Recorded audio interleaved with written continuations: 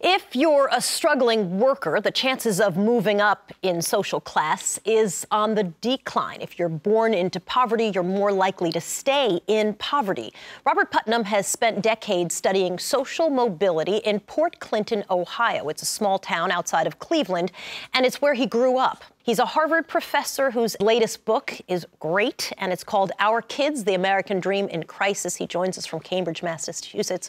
Nice to see you, sir. Thanks for talking with us. Talk to me about Port Clinton, Ohio. You've described it as a bellwether town in a bellwether state. What has happened over the years in Port Clinton?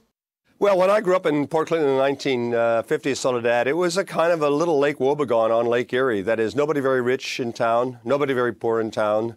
The dads of my classmates mostly worked in small factories or worked on small farms or were fishermen on Lake Erie. The moms were all stay-at-home moms.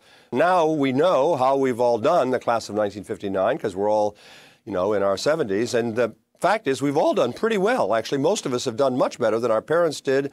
And even more strikingly, the kids from the wrong side of the tracks have done just about as well as the kids from the right side of the tracks. Let me ask you a question there. Have we now sort of really killed the American dream, which to me has always been, if you want it badly enough, regardless of your station when you're born, you can move out of that place by dint of hard work?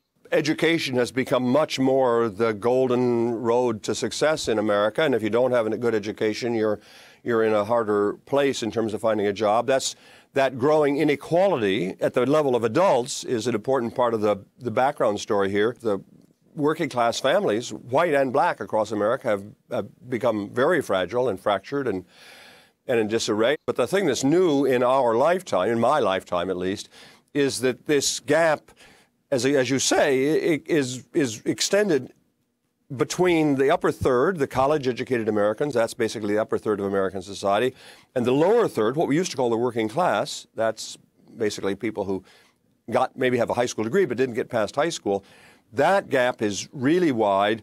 The challenges facing these poor kids, the lower third of American society, are much greater than the challenges that faced kids like that a generation or two ago. You had said you had hoped that the conversation in this election cycle would be focused on that inequality of opportunity for those poor kids. And we're really looking at the disaffected white working class, often man, who is the Trump voter. Does that focus actually eventually trickle down to the kids who are lacking opportunity, do you think? Or is that just a different conversation altogether? I'm not trying to be sympathetic to Trump himself, actually. I don't have positive feelings about him. But I do think that a lot of his supporters are expressing real frustrations that are legitimate in their lives. They're looking for scapegoats.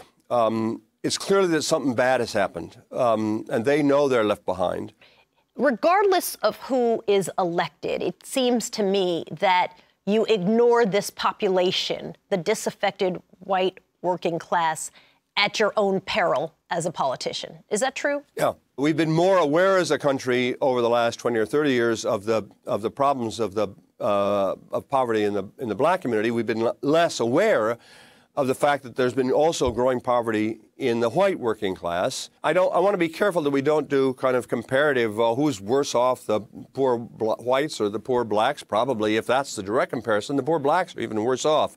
But compared to the country as a whole, both of them are worse off. And that's what I think we've got to avoid, having this become yet another area in which we become divided in racial terms. I'm not pessimistic about this problem as a matter of policy. I know there are policies that we could follow, early childhood education and community colleges and a lot of things we could do to begin to narrow this gap. The real issue is, do we want to fix it?